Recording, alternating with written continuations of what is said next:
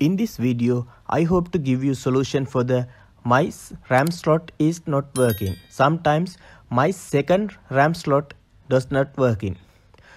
It is occurring due to the dust particles and long time not usage.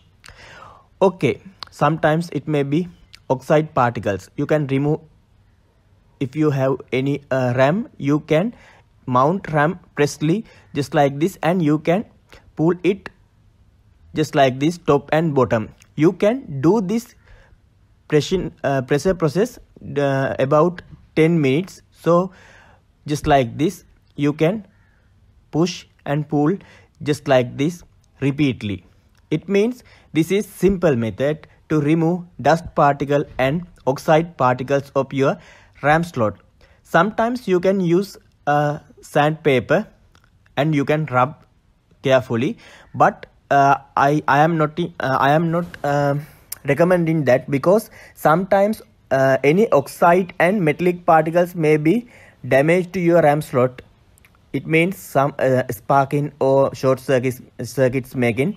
Okay, you can do this method long time. Sometimes you may think this is a joke. This is not a joke. This is oxide removing and impurity removing process.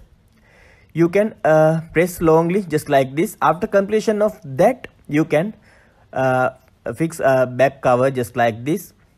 It is depending on your laptop or computer type. You can fix it just like this. Don't worry, I hope to show you everything. After completion of that, you can insert and you can plug your laptop battery just like this. It is very simple process. I hope to show you BIOS program. After completion of that, my other RAM slot does not work in, so I hope to fix in this method. So you can see here, it is loading. It is loading means 1 RAM or 2 RAM working, because if 2 of RAM not working, laptop does not open in.